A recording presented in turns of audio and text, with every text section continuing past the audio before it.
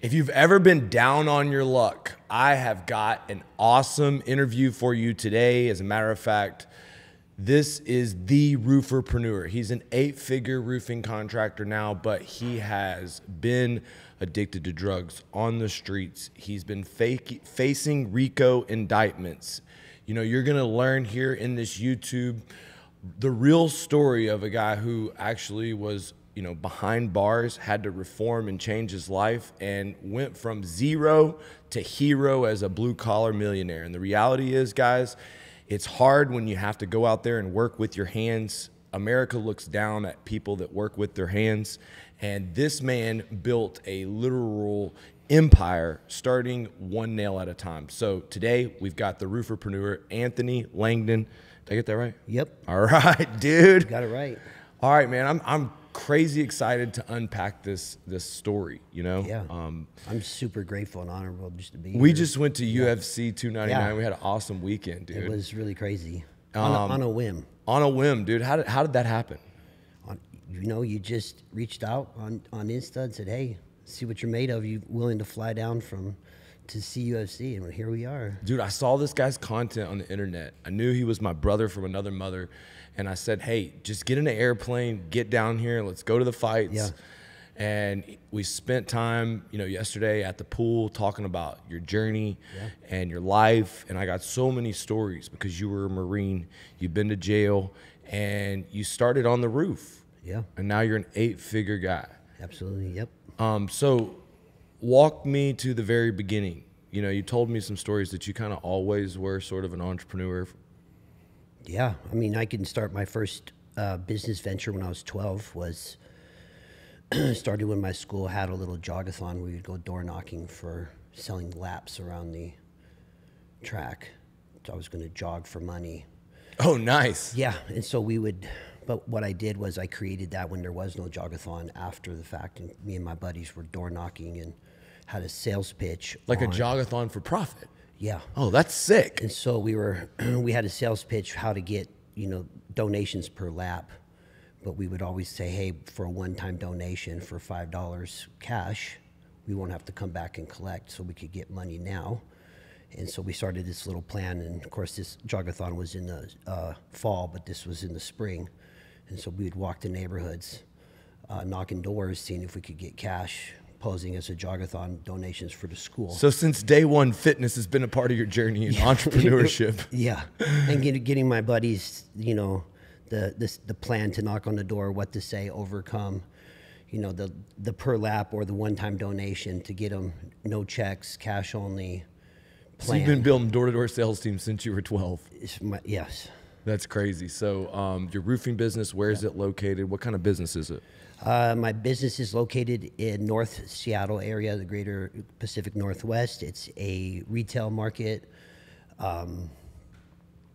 There's a lot of rain, a lot of moss, a lot of mold. Got to have a new roof. Got to have a new roof every 20 years. No ifs, ands, or buts about it. It's just part of life. Are people broke up there? No, there's a lot of resource. It's a good ecosystem of tech.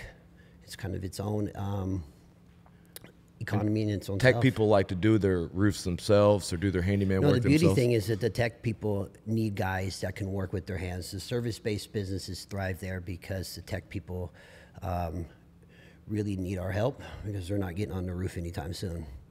So I really want to get into like the nitty-gritty part because, you know, when you say that you've been a roofer for a long time, I mean, when did you first get in the roofing business? 2003. 2003. Let's talk about who you were back in 2003. What was Anthony? 2003. I got out of the Marine Corps in 2000. I spent 2 years in there, broke my leg twice, went through boot camp for 9 months in Marine Corps boot camp, and it was such a dramatic shift in my mindset as a person. It was intense. Hurt or not, they kept me there. And it went from 13 weeks to 9 months. Got out of that, healed up, broke my leg again. They gave me an honorable discharge, which was kind of devastating, but it also set me on this path of like mental endurance, adapt and overcome, just deep grit. Came home, got into bodybuilding. Very competitive in that realm. Spent a couple years there. In that world, ended up having a son. Became a single father who that situation really dramatically shifted my perspective in caring for another human, getting down, getting to work. What am I going to do? Bodybuilding wasn't quite panning out. Life was getting pretty fucking hard. No real aim. And so as I was kind of like spiraling out as a 20-year-old with a son, I had some family in Florida, flew to Florida, tried to see what I could do, worked for $10 an hour for my cousin's roofing company, Guys Roofing in Fort Walton Beach. I was 265, powerlifting, squatting, trying to roof. And it was ridiculous. It was hot. When I came to Florida, I realized hell existed on earth. It's on the roof in Florida. Right. It's like 180 coming at you and like 120 on your back. Yeah. And it took about 2 weeks to realize I think I could fucking do this by myself. Kind of got into it with my cousin. He was like, "You're..." The story of all roofing companies. Yes. It's like 2 weeks in, I'm fully qualified to start my own business. And so ventured off kind of seeing if I can get some roofs, and then a hurricane hit. My first experience of what that looked like. And so I had this false sense that roofing business is easy. Roofs are everywhere. This is fucking great. Made a bunch of money. Me and my son were living down there. Hurricane Katrina came. Hurricane Haight came. Life was good in the roofing space. I learned a ton about myself, roofing, acquired a new trade, door This time knocking. you're doing insurance restoration, right? Yeah, I was actually just kind of subbing underneath a bunch of roofing companies. I had my own license, which was hard to get, but I didn't understand a lot about business. I knew money. But you were still building a network. Yep. And long and short in that whole time span, drugs became a problem. Just because success and partying, it just fell down the wrong I think path. wrong crowd. A lot of guys I was working with, there was a lot of drugs on the roof. Kind of like roofing, man. It's sort of how it is. You know, how the it best is. damn roofer, he's out here sort of making fun of it, but Yep. tell him about cocaine and drinking and Yep. smoking and Yep. alcoholism is a big problem. Big problem in the roofing space, and I got caught in that, and that led to just total destruction. 2009, me and now 2 kids basically lost trucks, dumpsters, every penny I had invested into it, and I was on a Greyhound back to Washington. And that was a Just rock bottom. You would think it was, You would think it was. yeah. All right. But But this is not criminal enterprise, Anthony. No, this is in that process. There was this frustration building. Oh, a monster was being created. I think so, and Is there a lot of resentment, anger at the world? all the time. 2 kids, no help. Woe is me. Victim mindset. Victim mindset, but very competitive. Failure after failure after failure, but yet super, just intense, wanting to win. Bodybuilding was in my blood, Marine Corps in my blood, just always wanting to win. Did you have mentors to teach you about business and money? The only person that was consistent in my life that was my father. He was always a phone call away through the whole thing. He didn't really let me at his house, but He at least was there for you to answer the phone. Yeah. So walk me back to Washington. You in the future have got, a R.I.C.O case, you got an operation, you literally got all kinds of things going on. How do you go from rock bottom to that? Because it seems like you gotta have a business mind to be the COO of enterprise. When I came back to Washington, I tried to get into the roofing space up there, and I also brought a lot of bad habits with me: drug business, theft business. From Texas? The Texas, Florida Connection. Yes. Brought it back into Washington, where I was from, and started forming a team of people where we were distributing drugs, theft, pretty good ring size. Like a motorcycle gang? Sure. Yeah. And there was a lot of guys and girls struggling, and as a business minded. I knew that Now, even in that, was there like a brotherhood, or did there's a you deep like brotherhood. did you like the camaraderie involved in it? there was. These people were hurting. We were all hurting. We were all trying to survive, and we were all trying to create income. And so I created a way for us to have income, and do things and sell things. And Even then, you're selling your vision to your team every day. When did that start? What was your vision? How did you do? Well, I'm going to become a big operations guy here and distribute. And Well, it all started. Whenever I see a need or a problem, my mind goes into how can I turn it into a profitable solution. And there's no income on the street, but these guys have a high energy and ready to do whatever it takes.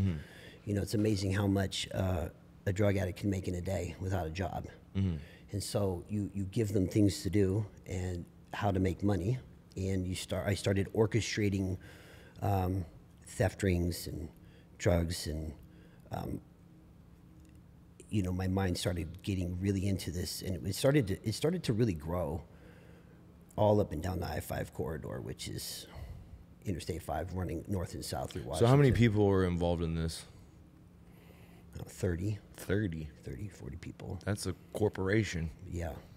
And so how many years was this going on?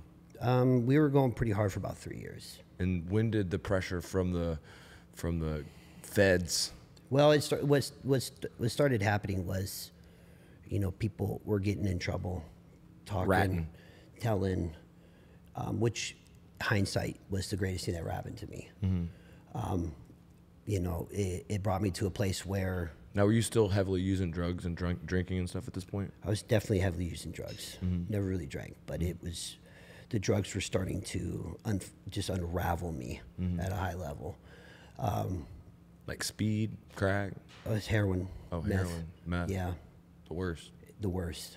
And It's hard to imagine now that I was in a place where I thought it was acceptable to use heroin. In that, life can bring you to a place where you would do things and think ways to get that drug and try to survive. Now you're in Washington. Yeah. And you've got this line of people that think, legalize everything, give them a place. You got a homeless problem. You got a drug epidemic. You're talking about there's needles everywhere. Yeah. I mean, I was like, that's not normal. No. No, why do you think that's going on in like Seattle? Well, I think it's going on there because it's a victimized state where I think they I don't want to say they want us to be that way, but I believe that they're wreaking havoc on our minds to normalize this victim mentality there, and it's holding the people down. And so you're trapped in drug addiction, distribution. Yeah. Feds are coming after you. There's got to be this second rock bottom. How did this come? Well, it came from a series of cases getting built, getting arrested, bailed out, arrested, bailed out, and they were stacking. All these problems were starting to come my way. And there was a moment when they finally pinned me in a corner and arrested me, and it was one of the greatest days of my life. I was tired. You just feel like a burden was lifted off. I was just ready to go. And as we were kind of in court and trying to defend my case, because in my mind I was saying, well, I wasn't actually doing anything. It wasn't me that did any of these things, but it was me who was orchestrating these things. And I remember the day when I was talking to my attorney and the DOC. So this is what R.I.C.O means, and a lot of people don't understand. So my wife was like, "What do you mean R.I.C.O?" Yeah. So explain to I people think exactly. essentially where the reasons why everything was happening was because of my influence or my plan or my mastermind. And people, I think when people feel like there's going to be a consequence to not doing what they're told, I think that's where R.I.C.O comes in, where they try to get the guy that's masterminding it, and they use everyone else that's doing the work to form a case against that guy. So now you're facing federal pressure, federal time, and how many years was it? Well, when we first started talking, they were throwing 18 at me. And You'd miss. How old would your kids be? well, I would be getting out right about now, so I'd have 22-year-old and an 18-year-old son. that I would miss the whole, I'd miss the whole deal. And I think in the moment, what I realized with all of these moments in my life came down to, I was sitting in the cell in the moment of like honesty, tell the truth, lay it out there, take whatever comes at you.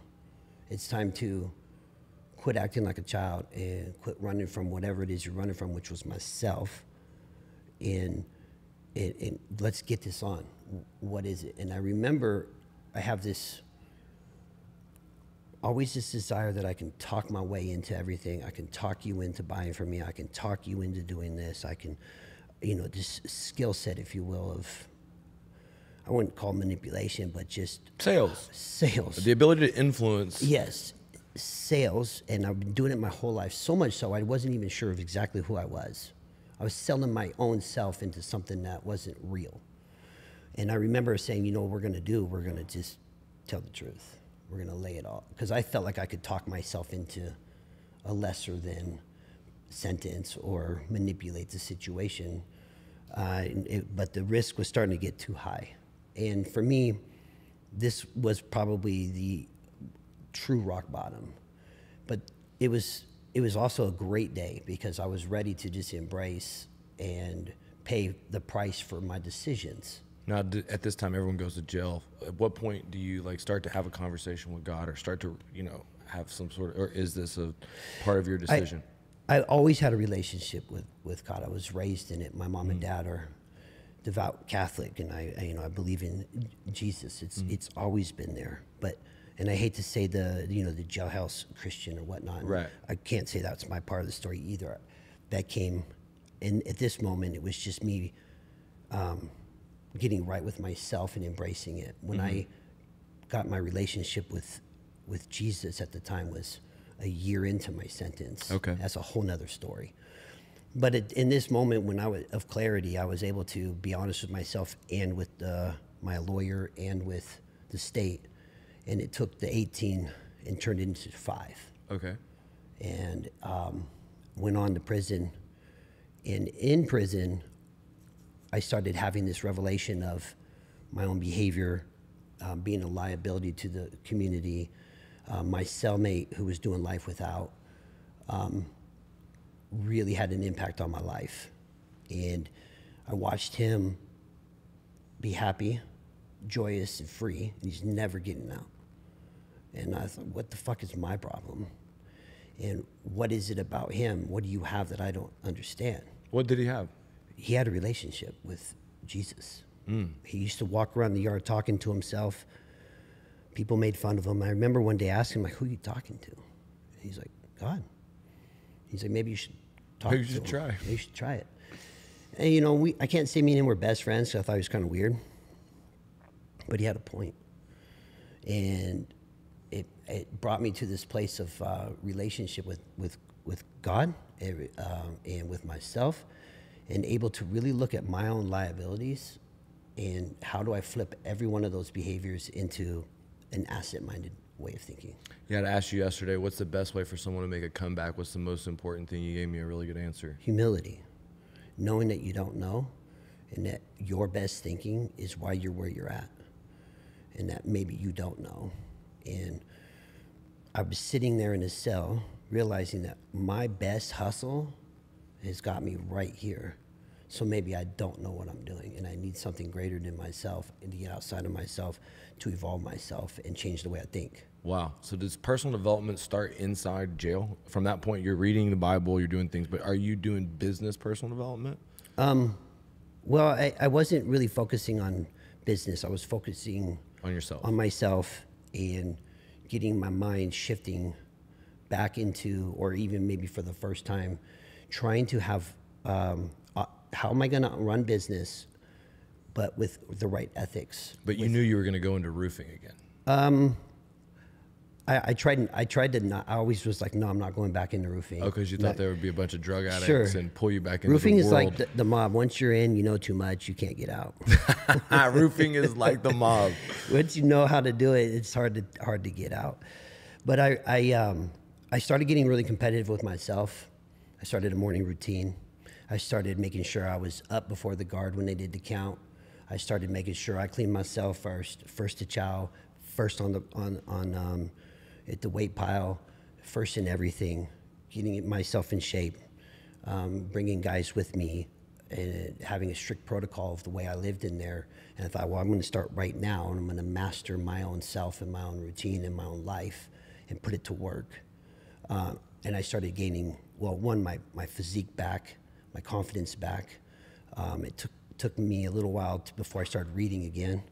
Then I started reading books. I studied John Wooden, studied like Mother Teresa, studied Abraham Lincoln, and really just kind of got my mind changed into a different direction, listening to Coach Wooden, reading his books, realizing that the fundamentals, the details, all the little things is what makes the big things come.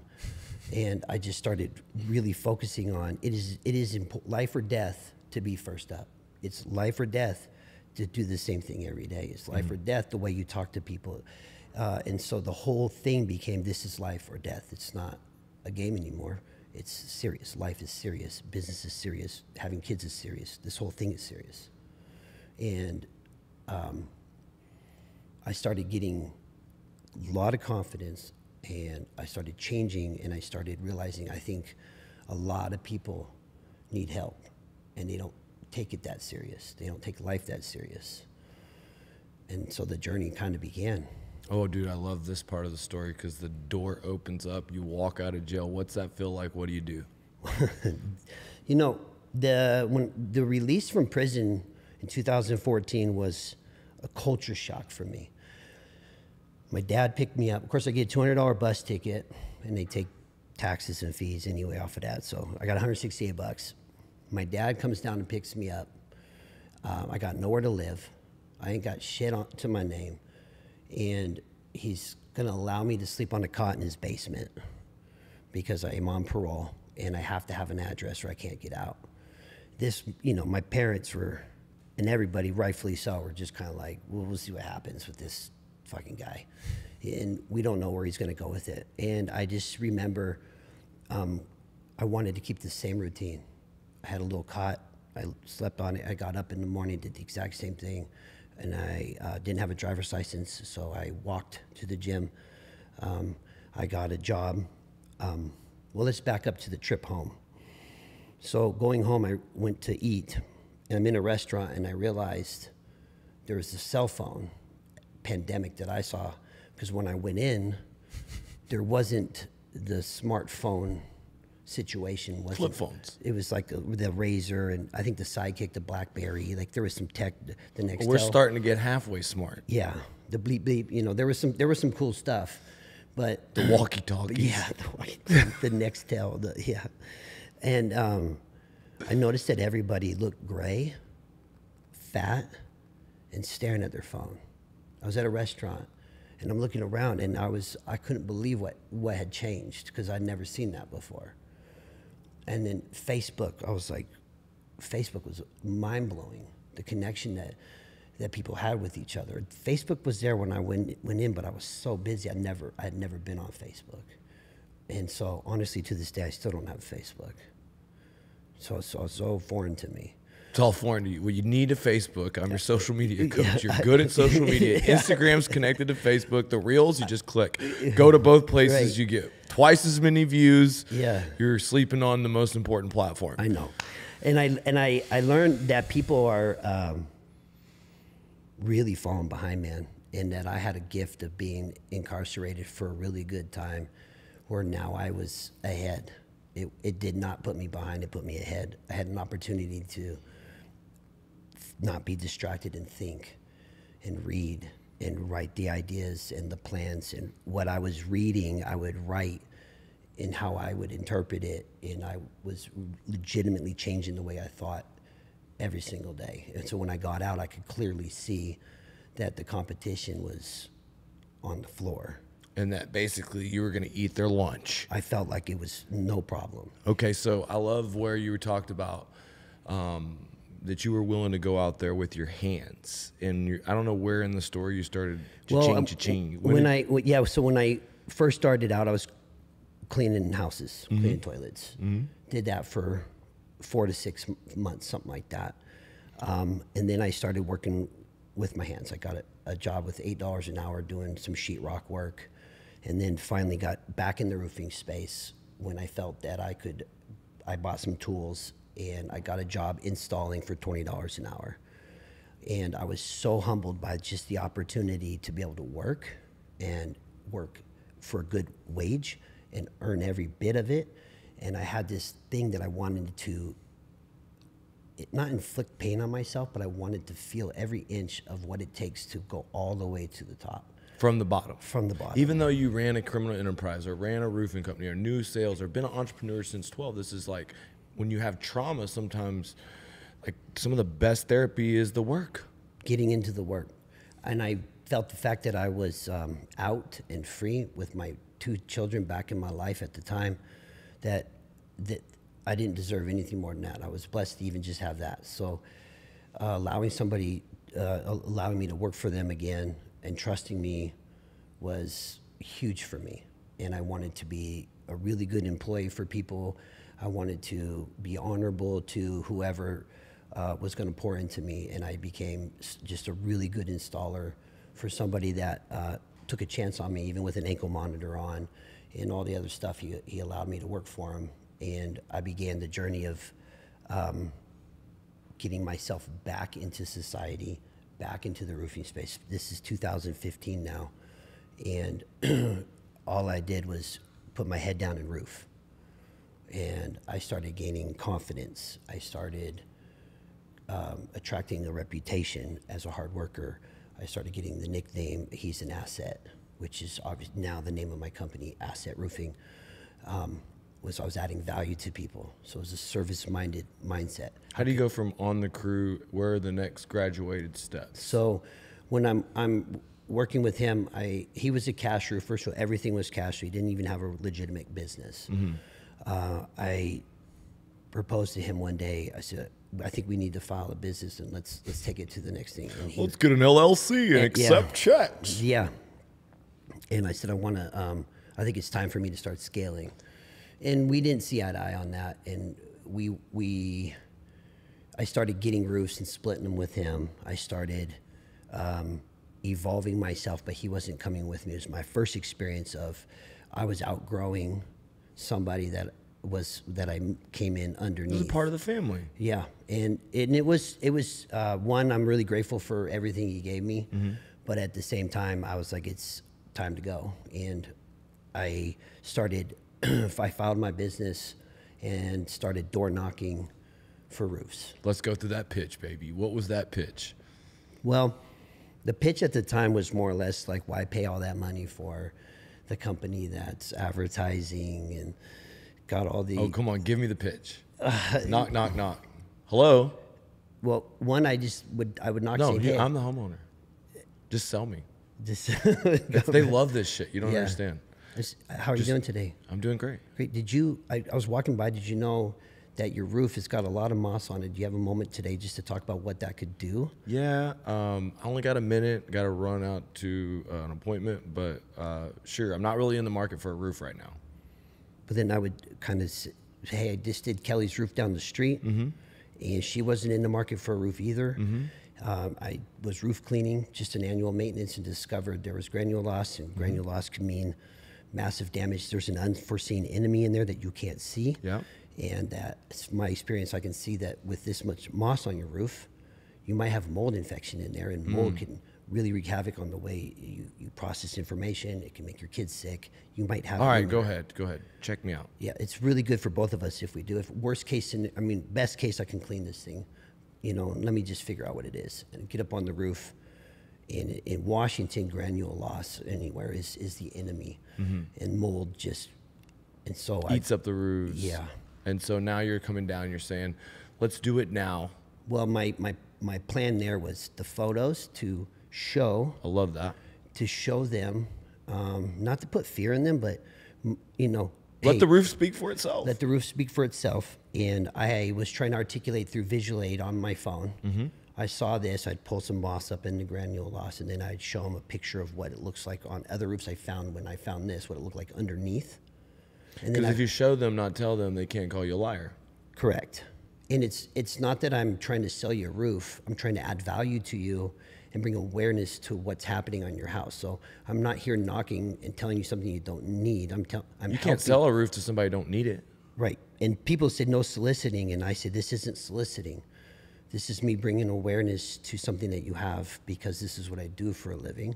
And mold can wreak havoc on your mind and your mental health. And in Washington, this could poison your kids. Yes. What are we doing here? What are we doing here? I want in that Washington market, dude. That sounds like a fun pitch. But it's true. And most people in Washington aren't from Washington. And so I want to educate you on what life's like here. Just like if I moved to Texas, I hope that people would tell me what about hail. If you move to Florida, we'll tell you about hurricanes and crooked insurance companies and huge deductibles. Yeah, and so door knock. I remember, I think it was a 60 house area. I knocked 60 doors, got about 5 roofs, and was able to perform good work. And that's beautiful. Hold on, let's do the math on this, because I say if you knock 50 doors, that there's almost no way you won't get to at least 2 kitchen tables. At least, but you had, without insurance, 60 doors. 60 doors, 5 roofs. And so, these started off with repairs, some of them, or? They were 5 re-roofs. Oh, really? And then some roofs cleaning, all in one big neighborhood. And the neighborhood was So even retail, it's the law of the 6-pack when they see you doing the job. Yep. There's a lot of guys that don't knock on the door, that don't go and sell around their jobs.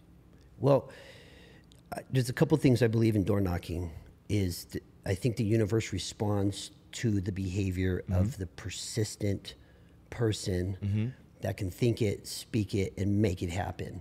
And so when you believe in your product and you're knocking on a door, it's criminal not to knock on the door and not bring them aware that your roof needs to be redone. In Washington, storm, it's the same thing. Hey, there's a way that you could get this roof and not pay for it because you pay into insurance. You see wind damage all over. So now going back to my jogathon days or knocking on the door, when you believe what you're selling, people feel that. And so when I started my business, it wasn't about hustling for money. It was about adding value to the neighborhood because they do need a new roof. And why not me? So after you sold these jobs, you go up there with the shingles on your shoulder? These first jobs? These first jobs, I loaded all the material in my truck, brought it to the roof, dumpster, tore it all off, labor or two, and paid them their $20 an hour and put these roofs on. Damn. All of them. And you told me, like, when you're nailing that thing, after you sold your own job, when you've nailed for $20 an hour, what's the difference when you're nailing like this time? You're nailing for $500 an hour. Woo! And what's that feel like? You get energy for days. 12 hours, it doesn't matter. It's a high. And before that, you're just recapping back when you're making 13 cents in the dish pit in prison. This is easy money. In fact, that's what I say to people all the time, easy money. And they say, no, my roofer says, this is easy money. I'm like, no, I work hard. I'm like, no, trust me, this is easy money. Roofing is a gateway into freedom. Financial freedom. Okay, so I always say that the first step to scaling to 10 million is selling 1 million yourself. We've got to the point where you've got your first few jobs. How do you sell your first 1 million? So those first 5 jobs actually catapulted me into one of the most pivotal years of the whole business. I got some yard signs with that money, and those referrals led to this roof, to this roof, to this roof. And I was able to build out leads and referrals where in 1 year, I think I knocked maybe 120 estimates, sold about 70 roofs, and roofed every single one of them myself. Ooh. And how much did you make off of 70 roofs you do yourself? About $400K. Damn, the $400K labor. And I took that money and I was stacking it and stuffing it, and I learned how to make a website, wrote the content, got the first website going. So you make your first 1 million, now you're like, okay, how do I go to the next step? Well, you said you found Facebook, but now you must have found YouTube. Well, what happened in that first 1 million was I still was stuck on the roof, and that was a roofer mentality. Yeah. And so what I was doing was training my body to survive another year. I went into the next year roofing my ass off again. And of course, at this point, I'm like 37, and it's not looking too cute to be this old on the roof, and all these guys are younger than me.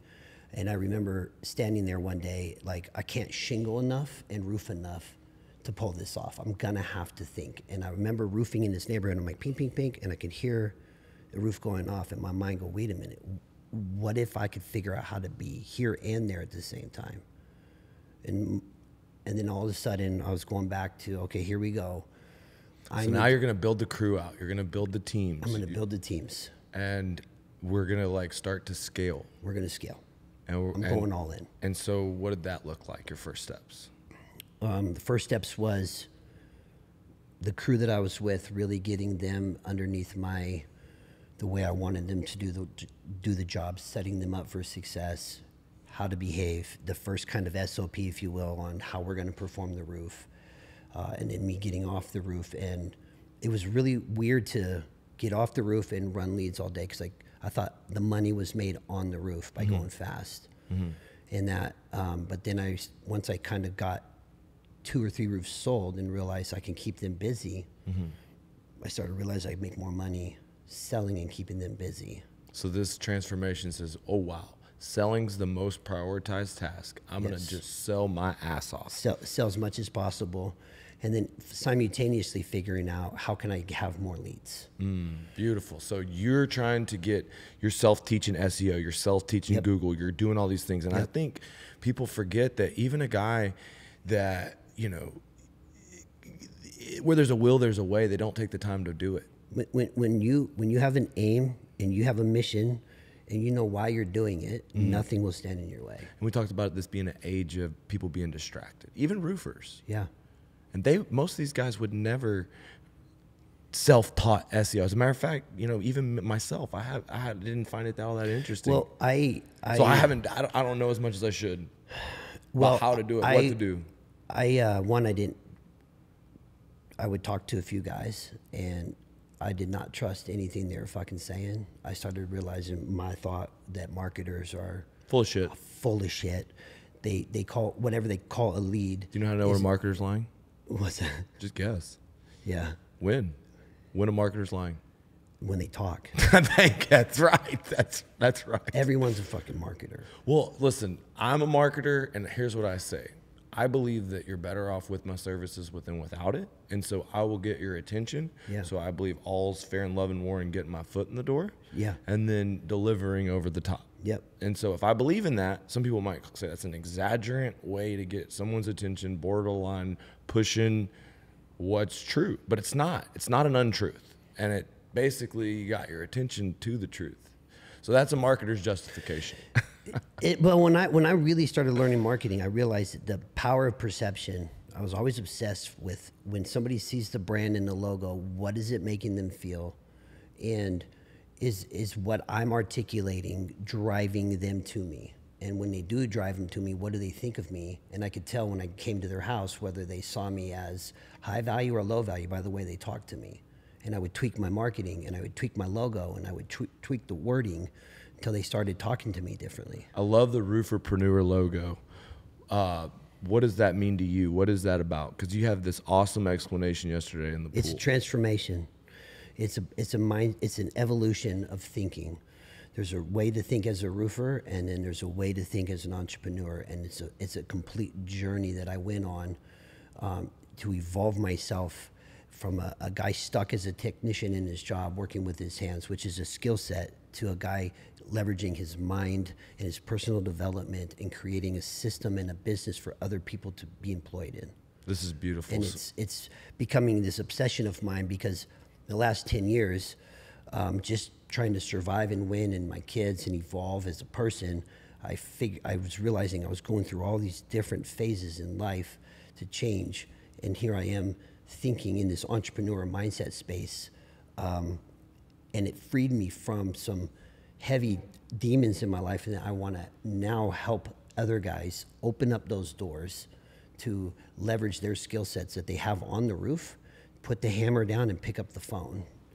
Leverage technology, leverage your mind and not your back. And let me show you how. See, I love this part of the story because this is where your brother, my brother from another mother, and I just want to keep going through the growth cycle because you've gotten probably close to by yourself at this point, you're probably selling multiple millions. Yes. Multiple millions. Yes. All retail. Yes. You've got like this, and I'm sure you encountered sort of a similar problem with sales, that you could only sell a certain amount of jobs, just like you could only install a certain amount of jobs. It's right where that $10 million mark hit, where personal development, leadership, management, sales team, strategy is now starting to come into play. And what I'm learning now is that I need to learn. I need to surround myself with people that know. I need to vet the people that I'm going to be with, and hire coaching, and hire and the humility piece, because I want to keep winning. I want to keep growing. Where I've hit now, I don't even think I've gotten started. I just kind of had my head down for the last 10 years. I look up and here I am. So if I'm coming to work with you, I want to hear the story of your first, best, most successful sales rep. How were you able to teach that guy? What did he do? Let's do a little case study on that guy in Washington. Yeah. And even if he's with you or not, just be like, this is an example of. I have a sales rep now that was a roofer, and he is killing it. Oh, great. In the retail. So he's just like you. He roofed with me. Oh, great. He was one of those laborers that I was talking about back in the day, which we had a massive falling out because he thought I was an asshole. And now he's back. And we're leveraging him as in retail in Washington.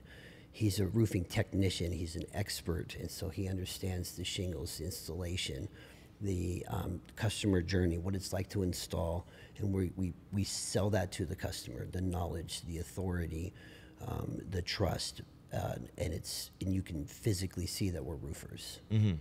And so, like, building his first $1 million, where is his hiccups? What does he need to, like, honestly, is he able to go out there and sell as much as you were able to sell, or close to it, 60-70% as much? I would say right now he's knocking on the door of being better than me. Oh, wow. That's beautiful. I love it when you come across those. Yes, he's making me look really good, like I know what I'm doing. But what I think we leverage is technology. We leverage photos. We leverage quote presentation. We leverage knowledge. We kind of call it this Jeff Bezos experience, where a lot of information, a lot of communication, a lot of visual aids, and we have this idea we can control the narrative of what the customer is going to hear and what we want them to see. And so that's what we hone in on, is when we come to your house, is we try to find all the things and we help you see it from a visual perspective. See, what I love about this is, like, my whole promise to my customers is, like, it's hard to find a roofer you can trust. Yep. Transparency builds trust. Yes. So you give them all this information, all this stuff up front, all this communication. Yes. Then, you know what? They know that you're probably going to stand behind the job better.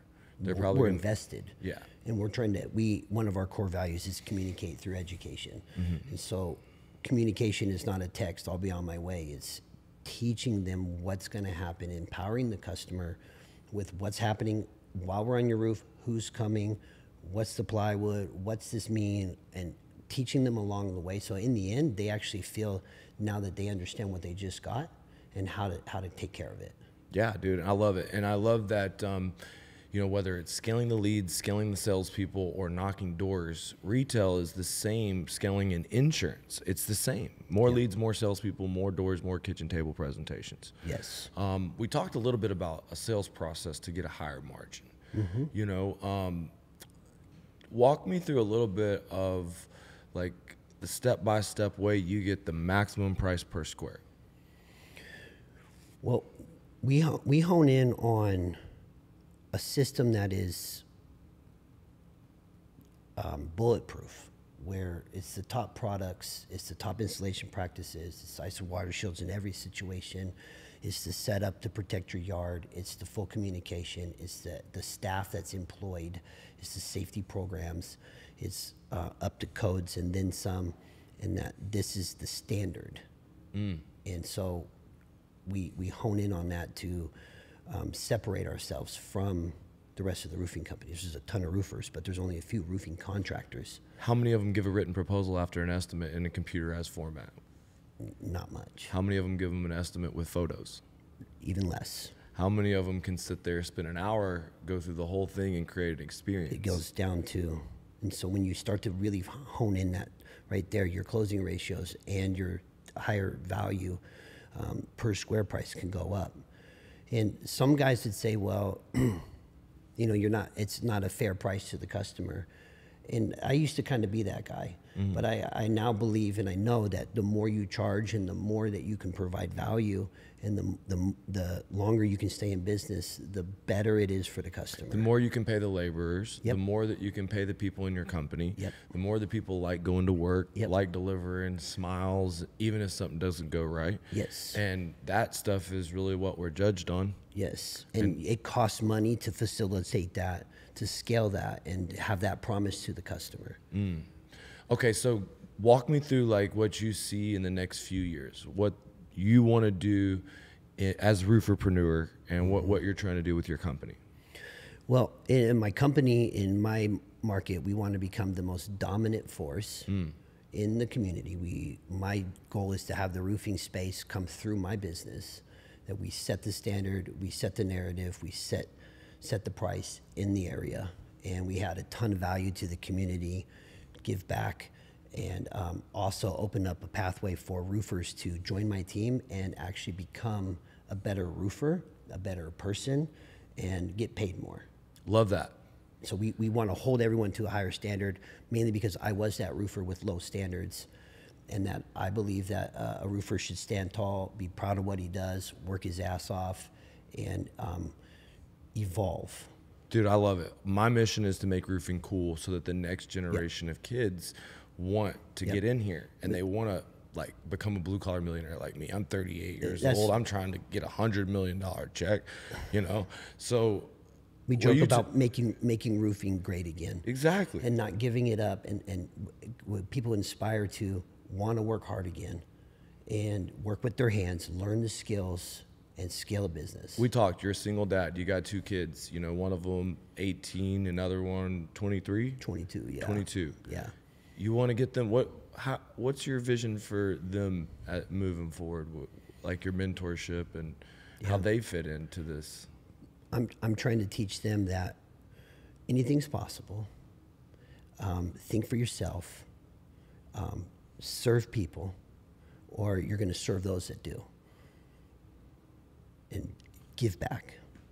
And you said there was like sometimes at school, maybe the influence from whether it's teachers or other people or other kids, and they're like, maybe I should just settle. Maybe I should get an hourly job. Maybe I should just go be a mechanic. Yeah. And what do you have to say whenever you're... Well, when I realized, especially in Washington, that the school system was making my kids think mediocre, we pulled them out. Okay. And I think conversations around our table is freedom of thought. Grow yourself. There's so much abundance in America. Don't let them set what a good living is, what a good job is, what a good income is. You set that. You go make that. You go create that, and you can. And so it's really, really cool because I know like there's going to be some crazy things out there, but you told me, you know, in your market, it's pretty often that you come across roofs with wind damage. Yep. What do your typical roofers in your market do when there's just a missing shingle or two? Well, we don't even think about if the homeowner has insurance. And I'm coming to realize that, you know, they have homeowners insurance. They might qualify for an insurance claim. They might qualify to get help on the roof because that's what they pay for. And I think... But most of the time, you just sell them a whole roof replacement. We just sell them a roof replacement. And I would tell you that most of the time, that's the better way to go. Yeah. And if a guy's not going to do a loan or not going to afford it, but he has a little damage, maybe that's an easier way to get the deal in the pipeline on one you wouldn't get. But I wouldn't say that selling retail first is bad. No, I think a repair is never an option. Not when it's your number one line of defense for your house. Right. It's not the best option. No. And so it really comes down to expanding in a really like market that's got a ton of opportunity. You know, you talk about the real estate and the fact there's not much competition, and the fact that there's not a lot of aggressive roofers out there that do insurance. Do you see like aggressive guys marketing? Who's the biggest roofer in your area? Do you even know? Is there even like one big there's a couple guy? there's a couple big ones. I think Valentine Roofing is probably one of the biggest ones. What's his secret? What does he do? Like his biggest secret that I see, and I study his business because I admire what he's put together, is customer service, education, consistency, and a good place to work. Nice. And what I'm learning is that adds value to the roofing system and trust. Nice. So what's cool about this is like you're on social media, but I don't think that you've been to a lot of events with other roofers, right? Or other contractors, not really? None. And so we got to spend time together this weekend. You spent time with some other people in the roofing industry, and you know the power of the masterminds when two like minds come together. Yeah. A secondary, more powerful mind is created. Correct. And so, talk to me a little bit about what this weekend's kind of helped, how it's changed any way you thought or anything. Yeah. Before coming here, I knew that I'm handicapped in the fact that I haven't networked a lot. I don't know a lot of roofers. I don't know anybody in the space. I haven't gone to conferences or, I think I went to Job Nimbus place once. That's pretty cool. It's really cool. And that, it's a whole new world of getting to know people. And so after this weekend, spending time with you, actually normalizing things that I'm going through and hearing your experience and realizing that there's so much more for me to learn, so much more for me to understand, and that there's also a lot of opportunity in the roofing space. I feel like I'm uncovering a sea of. You don't have no idea. You're fixing to become the next star in roofing. And when you're talking about reading John Wooden in prison, these ultimate unfair advantages of your team, the fundamentals in business as a CEO are the core values, the SOPs, the boundaries for leaders, your meeting structure, how you're managing it, paying attention to it, and how you're disseminating your message throughout your team. And so the fact that you're watching or really have all this influence from John Wooden and we're at this point, yes, we're going to learn insurance. Yes, we're going to scale door to door. Yes, we're going to get more salesmen and boom on offense. But if we can't play fucking defense, dude, we ain't going to win championships. That's right. We can't stop them from scoring. Right. Is that not what? That's exactly right. And so, kind of to wrap this all up, guys, this guy has leveled me up. The reality is it's spending time with people at different stages of the journey that help you open your eyes, your perspective. And just to think about, how lucky I've been silver spoon handed. The fact that my dad taught me how to do the sales, taught me how to do the process. I grew up around the whole entrepreneur side first. And the fact is, dude, there's really not that much difference between me and you. The difference is, you got a business that's killing it in the area. It's highly profitable. Dude, your business is worth 8 figures. The only thing is like, okay, so there's a little bit more. There's been 20 years of work plus my dad's work into it, dude, but you could get way further than me faster. And the reality is like, I can't wait to be a part of it.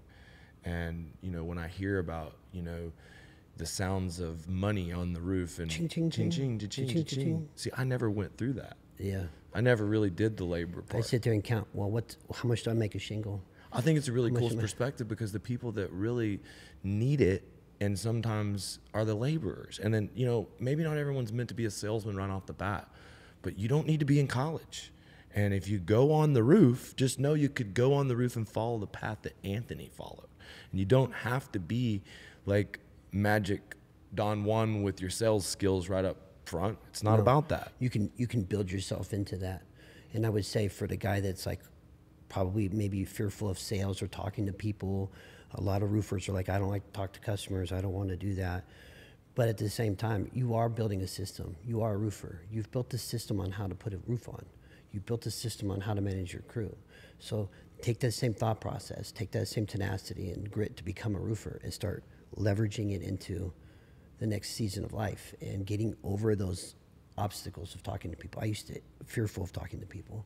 All right. So if these guys want to coach with you, they want to work with you, Yeah. they want to connect with you, how can they get in touch? Well, you can subscribe, Rooferpreneur on YouTube, the Rooferpreneur on Instagram, and you can go to rooferpreneurs.com. You can book a call and buy the course. Dude, it's been awesome having you on this podcast. More to come. Yes, dude. There's going to be a lot more to come.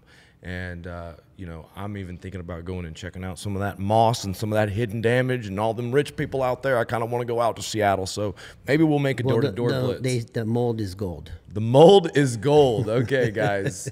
Look, subscribe. If you got questions for Anthony, just drop them in the comments. We're answering them all. I appreciate everybody. We look forward to you tuning in, watching the next episode. Thanks for watching.